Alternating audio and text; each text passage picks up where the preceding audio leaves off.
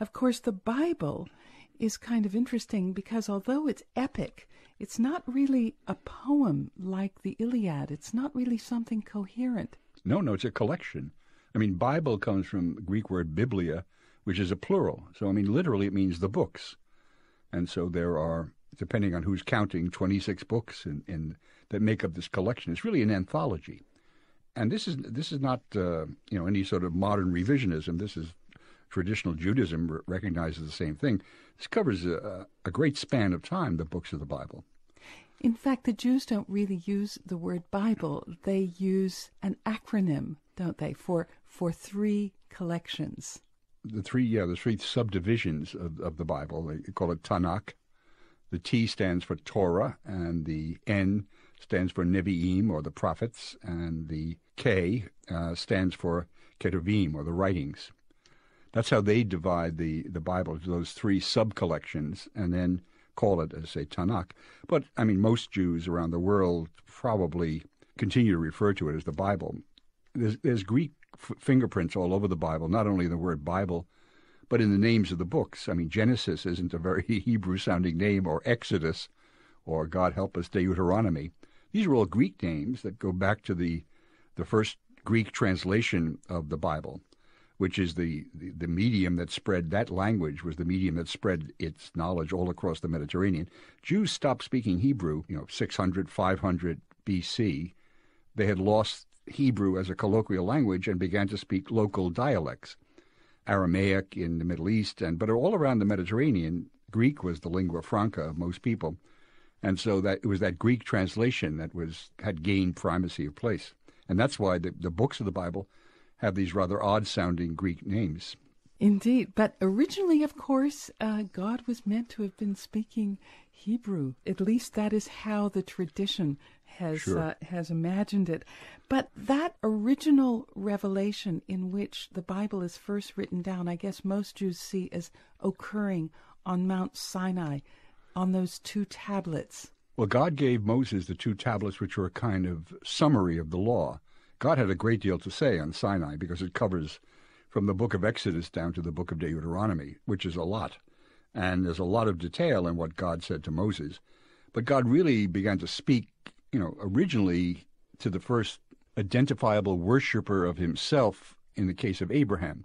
Even though, going back to Adam, God is present on the scene and talking with the various patriarchs and like Adam and Noah and others, the focus of the Bible doesn't narrow down until you get to the 12th chapter of Genesis and you get to Abraham. And then it's almost like the early part was some sort of large tracking shot, just follows everybody across the scene. And then when Abraham comes into the story, the focus narrows on him and stays thereafter on Abraham and his descendants. So the main character has entered about the middle of the first act. And it's then that the focus is on Abraham, and then God begins to speak to him in a particular kind of way, which is called the promise or the covenant. And that's sort of the MacGuffin. That's the device that sets the action of the Bible, to discuss it in those terms, which continues then for the rest of the books. What God gives to Moses is, in effect, the kind of small print of the covenant. The covenant was made to Abraham, that you and your descendants will multiply as many as the stars in the heavens or the sands of the sea, and there will be a land for you and your descendants, the two promises that are made to Abraham. And then God requires of Abraham, in return, that Abraham worship him to the exclusion of other gods, but Abraham had already made that step. And secondly, that he, and this was the new one, that he should circumcise every male in his household on the 8th day, starting with himself and his other contemporaries, and then in the future, every male would have to be circumcised.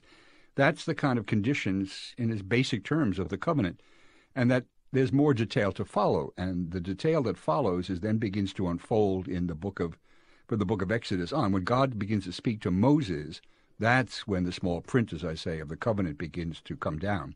What's so incredible about that story of God speaking to Moses is that Moses gets these tablets on which he's written the Decalogue, the 10 words, the 10 commandments, and then he breaks them.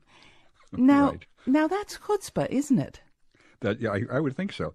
I think chutzpah was probably invented by Abraham.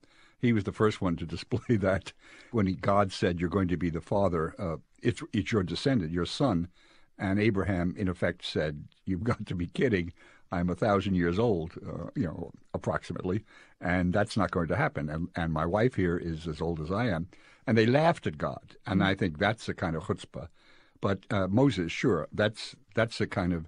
Well, Moses has that kind of attitude about him. He also, equally... I don't know what the adjective from chutzpah is, chutzbarak. Equally, chutzbarak is when he met God, he asked him his name, and God almost reluctantly gives him a name, whether it's God's real name or not, who knows. And he said, he called me Yahweh. But then later, Moses asked to see God's face, and God said, no, that's a very bad idea, because if you see my face, you will not live. And so he told Moses to bend down in this cleft of the rock because he was going to pass over. And he did. And Moses, ever the adventuresome, raised his head and saw God's back. So Moses was a kind of daring guy, right from the get-go. There is that sense in the Bible, and also later on in the parallel tradition that the rabbis developed in the 1st and 2nd century. I think it started BC. The commentaries and the laws extrapolated from the Bible, which they then write into the Talmud. There is this sense in which the Jews interrogate their text. They interrogate God, and then later on, they interrogate the text. Absolutely. And they continue to interrogate their teachers. See, there's an interesting development in that rabbinic tradition about the Scripture, that in effect that God has given the Torah to humans, and that in a way God has surrendered it, has handed it over for the inquisitorial activities of human beings, and that humans are now sort of on their own trying to puzzle out the Torah, and that in a way God has surrendered it to the rabbis.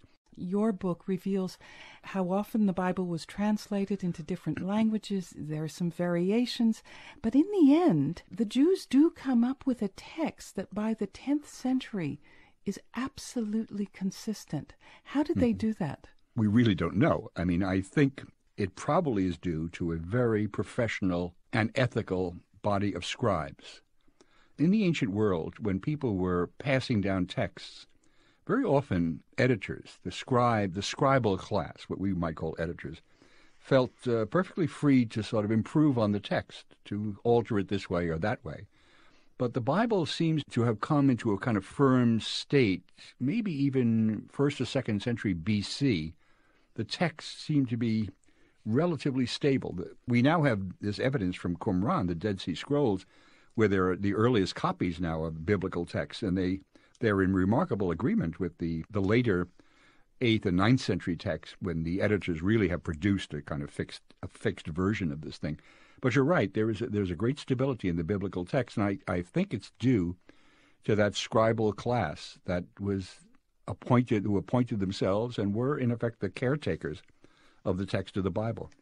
Finally, Frank, can we talk about how long it took from the beginning to the end of writing the Bible? What are the dates that are now accepted as sort of the origins of beginning to write down this grand collection of books? This has nothing to do with the actual age of the traditions in it. That's a whole separate question. But the beginning of the written tradition, when the thing began to be put down in writing in a fairly consistent way, is probably about the 7th century BCE. And it has to do with the growth of literacy in Israel. And when the society had become sufficiently literate, in that literal sense of being able to read and write, that they developed this kind of scribal tradition which began to then transcribe what had been up to that point largely an oral tradition. So the writing of the Bible, first writing down of the collection, is probably the 7th century, or thereabouts. These are all sort of approximations. As the pace picked up, the pace of literacy picked up, when writing began to intrude more and more into this oral society, more and more of the books were committed to writing